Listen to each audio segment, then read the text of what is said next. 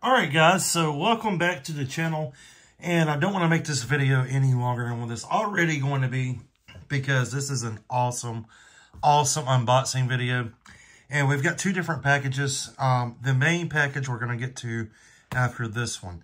This is a box sent to me by a friend who just recently went overseas to the Pacific Theater of Operations, and this is something that is not really that easy to get, honestly.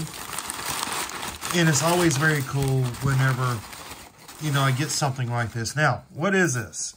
First glance, it will look like a CVS pill bottle with a bunch of dirt in it. This just isn't in any dirt. This is, I'm just going to gently pop the top. This dirt has a unique color to it. Well, this is sand from Iwo Jima. This is some of the volcanic sand off the beaches of Iwo Jima. And a friend of mine grabbed this for me on the recent trip to Iwo Jima. And we're going to be taking this sand, doing some different things with it, making some shadow boxes, different things. So this is awesome. I can now have enough to make a shadow box for Iwo Jima. Have one from Bastogne, have one from Omaha Beach. Now, I can have some from Iwo Jima. So, pretty cool we've got this. All right, so this next box I have here, I've already opened it, as you can see, but I have not looked inside. Just went ahead prepping for the video, opened this up, got all the shipping information off of it, so you can't see that. But this is a very cool box from one of my favorite YouTube channels, Metal Detecting World War II Battlegrounds. If you haven't checked them out, we'll pop their logo up here. You can check them out in the video description below. But let's set this box to the side and let's start getting into it. All right, so we've got our original Marine Corps poncho here. And, yeah, it looks nice. We've got stains and everything else over it. But this box is a box I ordered from their site from, again, this is from Metal Detecting World War II Battlegrounds. Check out their YouTube channel, one of my absolutely favorite channels to watch here on YouTube. And I picked this up from them. This is one of their large mystery boxes. I'll leave a link in the description below to their channel and to where you guys can actually find these. All right, so first thing to come out this box is a couple of postcards from World War II, Metal Detecting World War II Battlegrounds.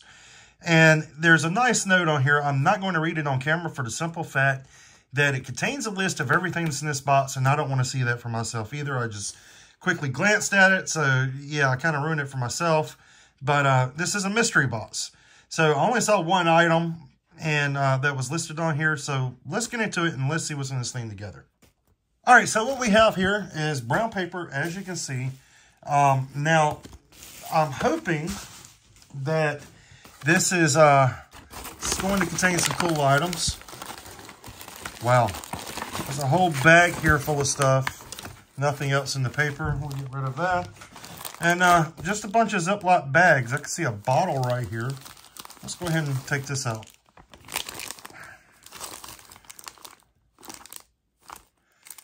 You can tell it's definitely been dug. And it's numbered 15. All right, so I'm guessing what he did here is on the cards with the numbers on the bags, I'm guessing he listed maybe what it is.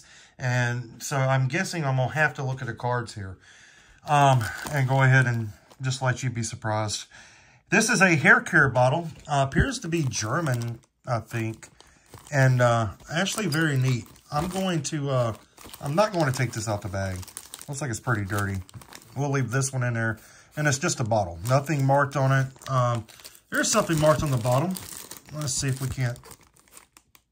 Well, we'll go ahead and take it out the bag real quick. Just so we can see what's on the bottom of the bottle.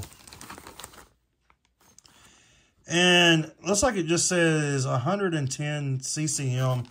So I'm guessing this is for sure German. The cap still unscrews. That's pretty cool. So a hair care bottle. Pretty cool first relic. All right, our next relic to come out, and I don't even need to look at the paper to tell what this is. Oh, man. And this is a Nescafé American ration container, ration pack. Nestle's Milk Products Incorporated, New York, USA.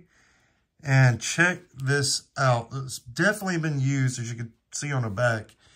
And I'm going to very carefully take this out the bag, just so you can get a closer look at it.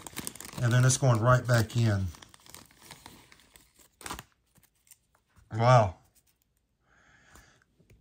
Just a bunch of foil. But man, if this foil could talk. So some American soldier has done made coffee out of this into his canteen cup. Very cool. Okay, so next item to come out, we're going to start, I guess, doing this here. This item to come out is, I don't know. No idea. Let's refer to the paper here. Airborne parachute buckle. Oh, cool. So this is a parachute buckle from the Airborne, and you can still see remnants of the parachute string or cord. Oh my gosh. Check this out. Wow. Okay, this is very, very falling apart a lot. So we're going to get this back in the bag and quit touching it. But how cool is that? Wow. Next item to come out the bag is a I know what this is. This is a wear mock button. And let's take it out and see if anything's written on the back. Sometimes they would have something written on the back, sometimes very small. This is a aluminum button. And yes, there is writing on the back. And looks like it, ass man, I'm not kidding. If you could, let's see, focus right there. Right here on the left corner, ass man. Okay. Huh.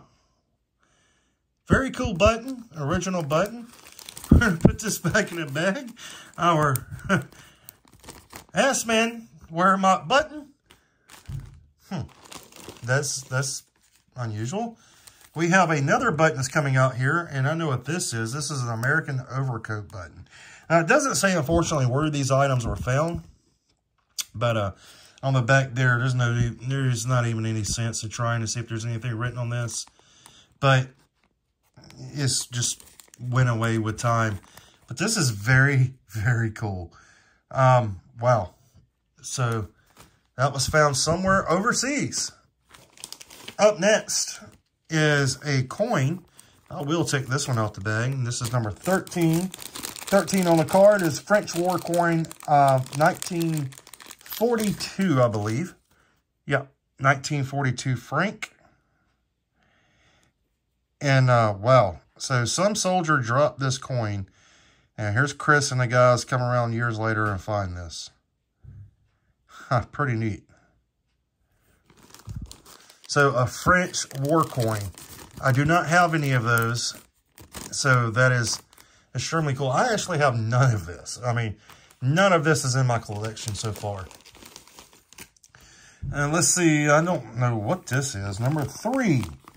This is a German toothbrush.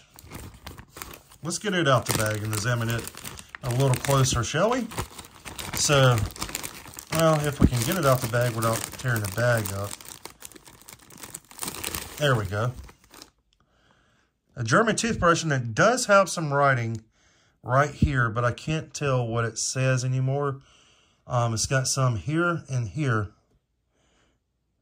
but it's so worn down, I really can't tell what that says. Maybe you can see it better on camera than I can here. I don't know.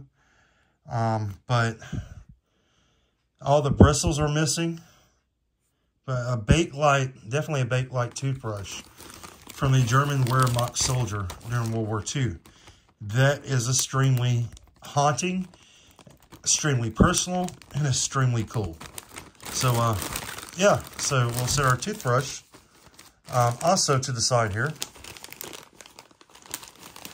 We still have a lot more in here in this bag. Oh, you don't need to tell me what this is. This is number 14, I believe. This is Luftwaffe porcelain. Some of the porcelain these guys dug up, and this is so freaking stinking cool. What we have here is Luftwaffe porcelain. This is super cool. Looks like it was a coffee cup. You can see the eagle there with a Luftwaffe eagle and FIUV. Pretty neat. Let's get this back into the bag here. See, next up we have, I'm not taking this out the bag. This is a German toothpaste tube. And you can see all the toothpaste remnants that is dried up and coming out of this thing. I can't even tell what maker this is. It's like Jijo, I don't know, something. But this is so freaking cool. Wow. This is an awesome, awesome mystery box. So if you want a World War II mystery box, this is the place to go. Know exactly what this is too. This is an M1 Garand casing. I'm going to tell that right off the bat. Let's see if we can get a stamp off the back of it of a year. And there you are, 1943. So pretty cool casing for M1 Garand, been fired. That is really cool. We've got another casing coming out the bag, and this is I know what this is too. This is a British 20mm casing, just by the looks of it. You can tell how it kind of crimped. With the German MG, you get a half moon shape. You kind of get the same thing here. And this is dated 1944. Yep, 1944. You can see it right there, 20 mil. That is super cool. Here we are. I'm not going to take this one out. No. This is just a medicine bottle. No contents, but the stopper is still in the top. Where it come from? Well, who knows? If it was German or American, probably German. But it's always cool to see these things and find them. Okay, so the next item we got is a very cool WHW badge. Looks like it's missing a piece out of the middle, but you can still see the eagle.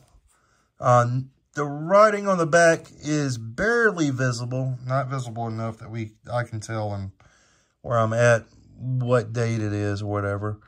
But very cool German WHW badge. Next up is, whoa, this is haunting. A German boot heel plate off of a jack boot, probably. I'm not taking this out the bag because it is in rough condition. But that is haunting and really a cool piece of history right there. Wow, if these items would just talk, you know. Next up, out the bag, is, I know exactly what this is too without looking at this card. This is a Lee Enfield sling piece. And I don't see any writing that I can tell. But it's a piece of a Lee Enfield sling. And that is it. So, very neat mystery box with a ton of items from Metal Detecting World War II Battlegrounds.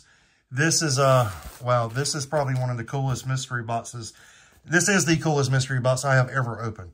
Guys, you have to get you one of these. Go visit their channel, give them some support. And thank you to Chris for sending this over. He handpicked all of these items, wrote the card, and sent all this to me. So this is neat. So go buy a mystery box. Have small, medium, large. Get whatever size fits your budget. This is a large, and as you can see, you will not be disappointed. Plus, we got some Iwo Jima sand thrown in to boot. Pretty cool haul. So until next time, keep preserving history. Most definitely, and we'll see you soon.